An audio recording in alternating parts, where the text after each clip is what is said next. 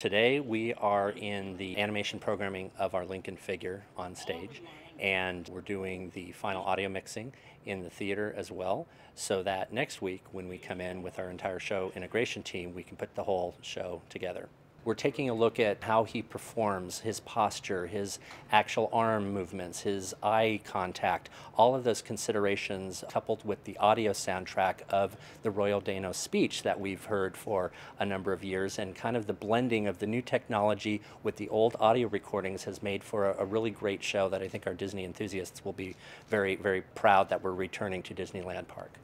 By what means shall we fortify against it?